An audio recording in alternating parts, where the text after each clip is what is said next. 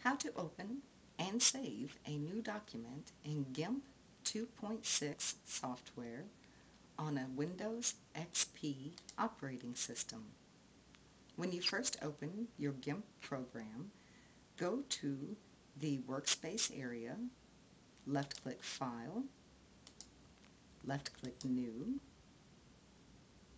and if you do not want to use a template, simply click OK and begin working.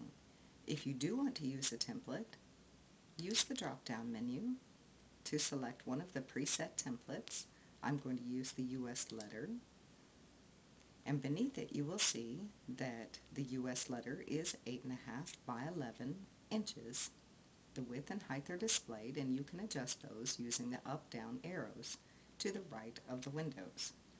You can also change whether you want the size to be displayed to you in inches, or use the drop-down menu to change it to pixels, or you can change it to millimeters, points, picas, or others.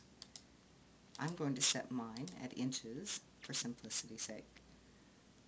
Beneath those two windows, you will see that you can select by left-clicking on either of these icons, either portrait or landscape, to tell the program how you want your document positioned for your workspace area.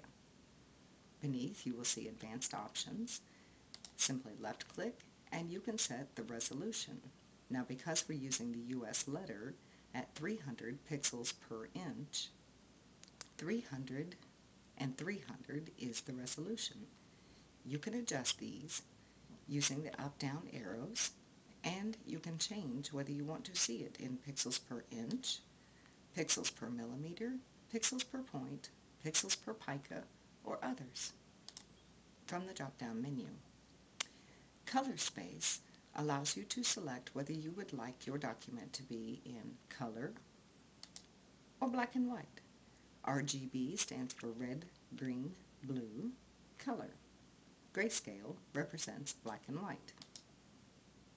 Fill with is an option that allows you to tell the program to create your document with either a transparency, or either as a transparency, leave it white, or you can fill with the background or foreground color.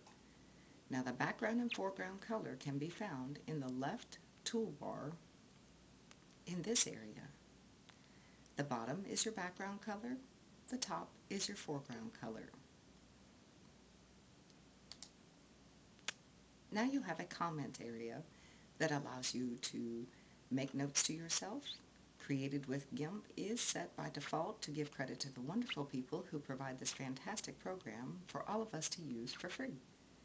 When you've finished, simply select OK with your left mouse button, and your document appears, and you're ready to begin work. Now, before you do anything, it's a good idea to title and save your document. So simply go back to File, left-click on Save or Save As. Regardless of which one you choose, this same dialog box will appear, and the untitled, which you see at the top of your document, is reflected in the first window. We're going to change the name to First. Next, we can choose a folder to save it in, either from the drop-down menu, or if you don't see the folder you're looking for, you can choose to browse for other folders by left-clicking either these words or the tiny plus sign in the box.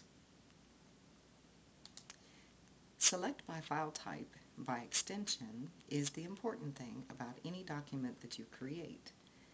You want your document to be able to be viewed regardless of what program you're using as much as possible, so that you will be able to email it to a friend who, if they don't have the same program or they don't happen to have Gimp, they can still see all of your hard work. For this tutorial, I will use the JPEG image because it's very common. So simply left-click, and as you'll notice, .jpg has been added to the name I gave this document, and it is the first in the list of 3 extension types listed next to JPEG image. When you're done, simply left-click Save. Now, if you already have a document by that title, you have an opportunity to hit Cancel and change your name, or you can tell it that it's okay to replace it. Now, because we selected, or I selected, a JPEG image, a new dialog box will pop up and allow me to further define how the image is going to be saved. I can set the quality by left-clicking on the slider and moving my mouse from left to right while I hold the left button of my mouse down, or I can use the up-down arrows. Because I often name files and forget what I named them, this option, by put our left-click space in the window, will allow me to tell the program to save a snapshot of my document to make it easier to find in all the other documents I have on my computer. And it automatically calculates the file size. Under Advanced Options, you can further refine how you want the document to be saved. Let me slide this up, and you will see that you also have a comment area here, where again you see Created with Gimp is set by default, to give credit for the wonderful product that you create based on this program. When you've finished, simply select Save. A progress bar will tell you when you've completed the saving process, and the word Untitled is changed to the name that you assigned it. I assigned it to First, and the .jpeg. And now you're ready to begin work.